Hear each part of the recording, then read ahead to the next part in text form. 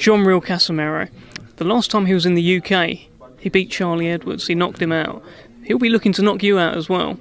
What are you going to do to stop him? I'm going to break him.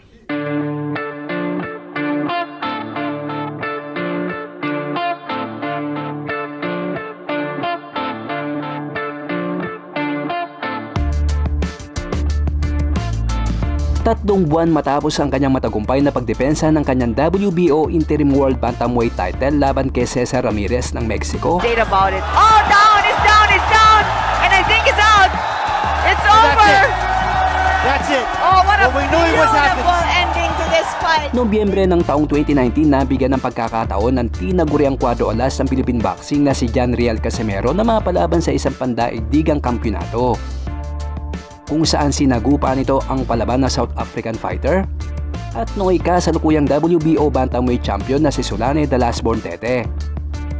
Ang boksingerong may hawak ng record sa may pinakamabilis na knockout win sa isang world title, nang patulugin nito ang kapwa South African fighter na si Buniso Gonya sa loob lamang ng 11 segundo. Oh, and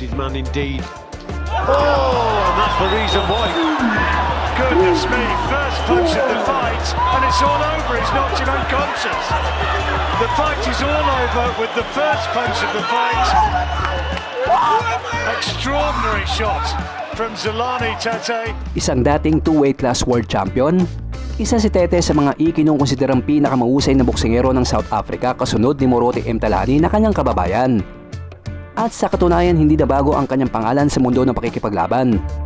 Dahil bago pa makasagupa ni Casimero si Tete, 5 Pinoy na ang tinalo nito sa laban, kung saan huli nitong binigo via 12-round unanimous decision ang Pinoy na si King Arthur Villanueva para sa WBO Interim World Bantamweight title. Kaya naman ganoon na lang kakumpiyansa ang kampo ng South African champion na madali lang tatalunin ni Tete si Casimero. At tila ba pandagdag na lang sa mga Pinoy na tinalo ni Tete ang laban nito sa ating pambato. Dahil ayon mismo kay Frank Warren ng Queensberry Promotions na tumatayong handler ng South African champion, ikinakasa na ang malaking laban ni Tete kay Inoue kahit wala pang ang katiyakan na siguradong ang tatalunin ni Tete si Casimero. Isa itong direktang pang-iinsulto sa isang Pinoy fighter, na tila ba tinanggalan na ng karapatan si Casimero na makasungkit ng mas malaking laban. Somewhat disrespected when all this talk about other fights? Palagay mo daw ba wala siyang respeto sa iyo kasi ang sinasabi at sinasabi ng lahat siya ang lalaban kay Inoue, parang naninigurado na? Parang ayaw niya nang lalaban sa akin kasi gusto niya nang lalaban kay Inoue. For him, he's talking about Inoue because he really hates to face him. He just wants to jump the gun and go to Inoue instead of passing to him. Agad kay Inoue. But he cannot do that. He is here.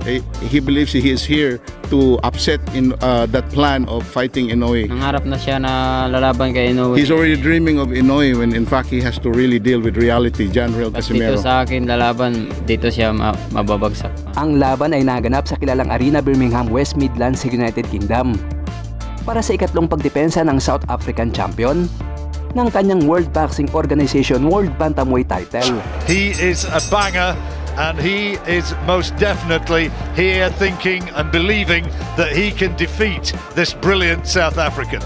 Round 1, maagang hinanapan ng butas ni Casimero ang depensa ng kalmadong South African champion. Pero gaya ng mga naunang pahayag ni Tete bago ang naturang laban, hindi agad kinagat ni Tete ang anumang mapanghamong atake ni Casimero. Gamit ang kanyang height at reach advantage, maagang nakontrol ni Tete ang tempo ng kanilang bakbakan. Whipping that jab out, not shortening the gap. Tete, tremendous athlete, stands 5'9", only weighed 8 stone 4. He wants the brilliant Japanese fighter Naoya Inoue, who beat Nonito Donaire in that terrific fight. What was it, 3 weeks ago? Oh. It could have been Tete in the final had he been able to beat Donaire, but he pulled out of that Super Series with a shoulder injury. Last year it was that fight, last October. Yeah. And that was that sort of fight, wasn't it? He won by about a 4 or 5 point margin, but he never really took any risks at all. If he can be effective, or if Tete can read it, and as we said earlier, whip that uppercut on the target. Sean Gibbons representing the little master over here. He's the chief executive officer or something of Pacquiao Promotions. Or something.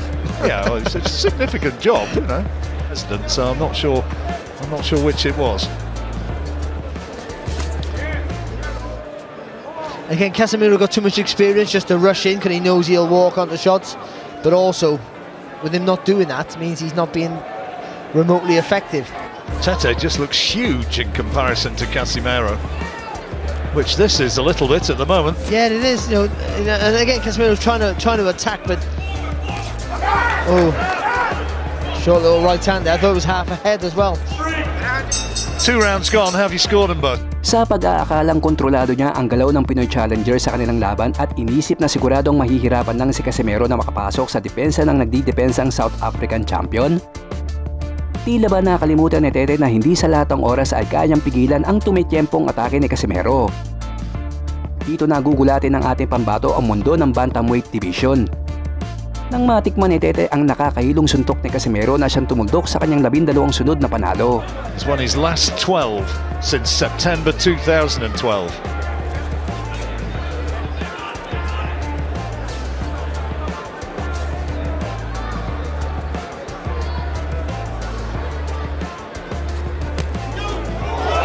Oh, Casimero got him.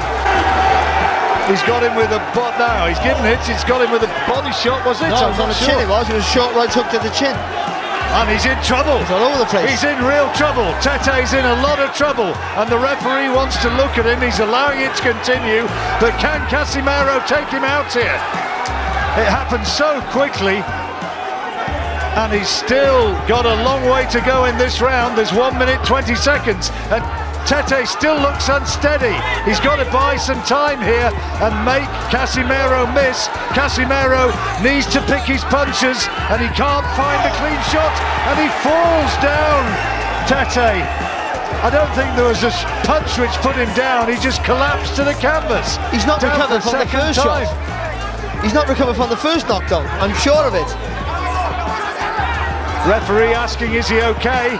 Casimero wants to finish it right here, right now, and finish it he has.